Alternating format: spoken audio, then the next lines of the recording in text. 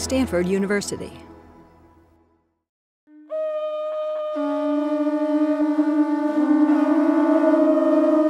This is a sound that is 3,000 years old.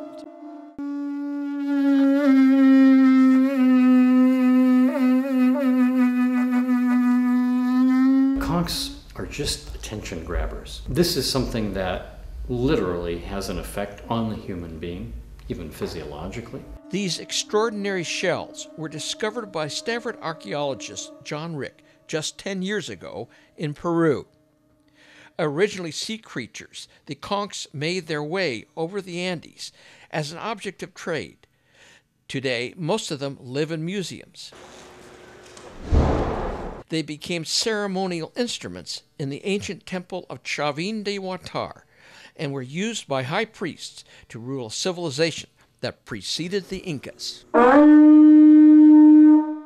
The magic of the shells enchanted music and sound experts, acousticians at Stanford's CCRMA, CARMA, the Center for Computer Research in Music and Acoustics. For sound to travel between different sections of the gallery. Jonathan Abel and Rick formed a remarkable academic partnership that is now revealing what the impact of those ancient sounds were. World-known experts precisely in what sound is, how to quantify it, how to study it, break it down, analyze it, the whole business.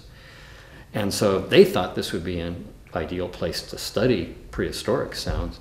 In the interior structure at Chavín, there are a number of corridors and alcoves and passageways that are very narrow, they're stone block, and they have a maze-like floor plan. In addition, there are a number of ventilation shafts that go straight through all of the gallery structures. And what this provides is a very unusual acoustic landscape. I think the most important single thing I've learned is that acoustics is not some sort of soft science. Acoustics is real science.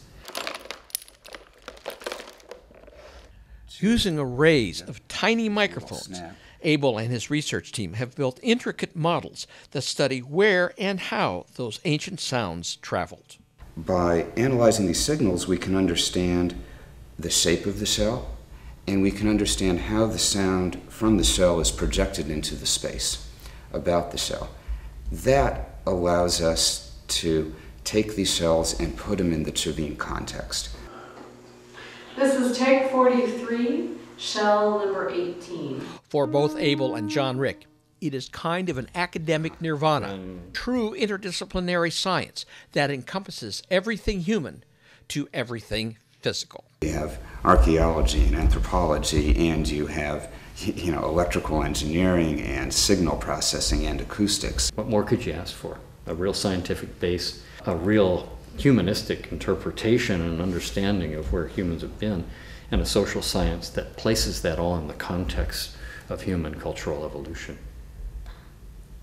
That's just the academic world in a nutshell to me.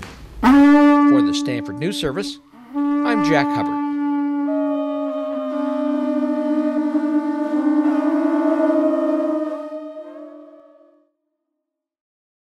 For more, please visit us at stanford.edu.